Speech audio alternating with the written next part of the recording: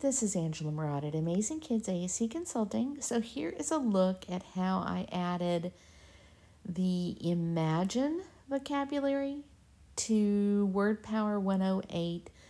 I kind of have created like a 108 basic where I added extra symbol support. I imported the early books and most recently have added the Imagine vocabulary.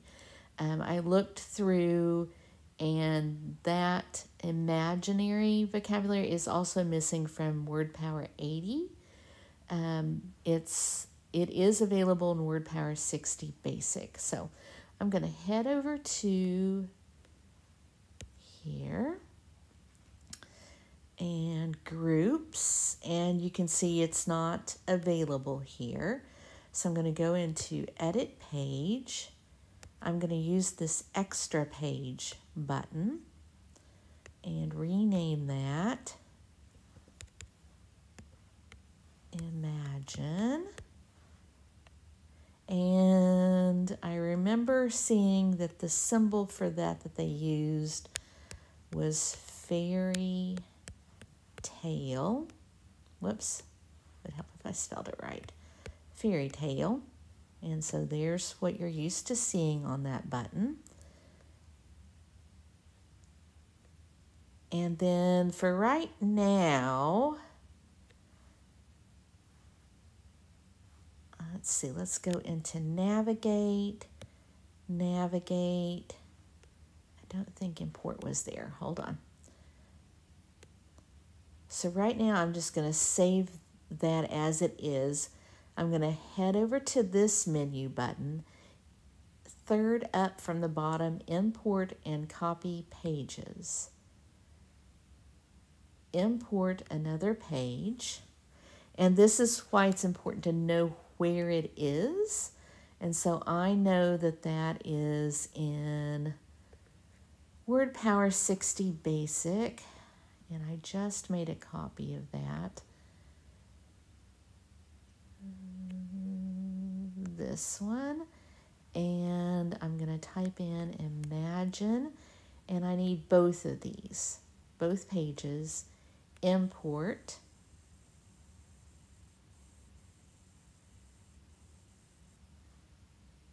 okay, so done. Now I'm going to go back over to my Imagine button, edit this button, scroll down to your button action, and navigate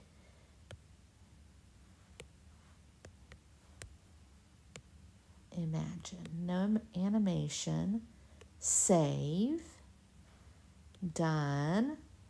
Okay, so now I'm going to go over to that page, and you can see that it's sized differently. You could go in and change that under edit page, menu, edit page layout, and you can make it match by, I think it's 9 rows by 12 columns, I think. Let me look really quick. I took a picture of it earlier on my cell phone so I could remember what that grid size was.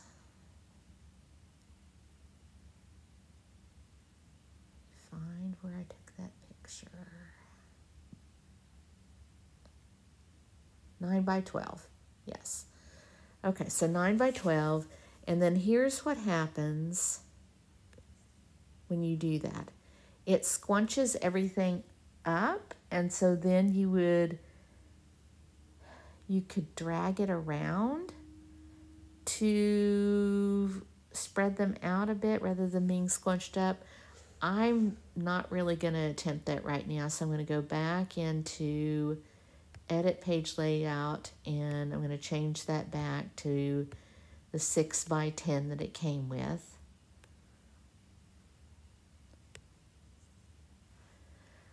I am going to go ahead and edit this. I have no idea why they have her as a princess. She is not a princess, so I'm going to edit that while I'm here. And I'm going to switch it to that differences. Okay, and so this second button goes over to that.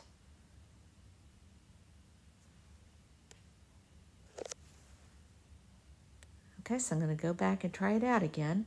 Groups, imagine, and so that's as easy as that. If there's things that that particular child or family doesn't want visible, like I've worked with several families where these would be an issue, you can go into here and you can toggle them where they're not visible.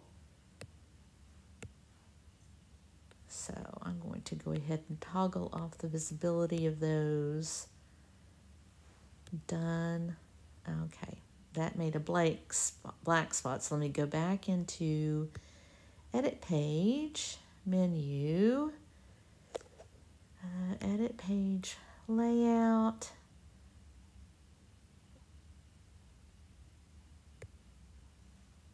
background color, white, save. Let me see if I can remember how I did that. That may need to be on the page. No, it's the background color. This one always stumps me a bit. Okay, edit, page, menu, page style override, I think is where it is.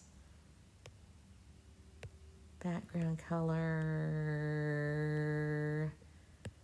white, save, done. Okay, so page. So you can see those buttons are still there.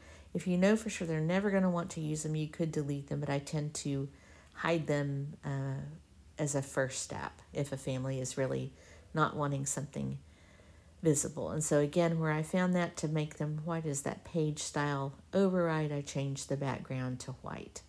Save, done.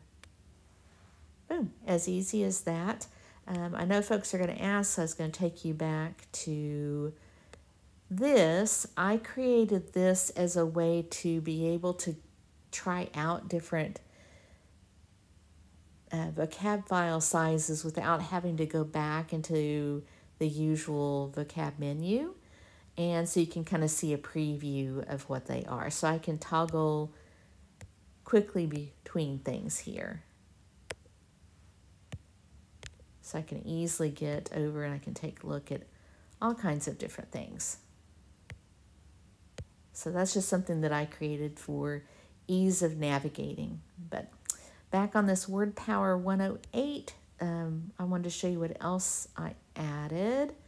Under Groups and Read, these early books I imported, since those are very commonly read in early childhood settings.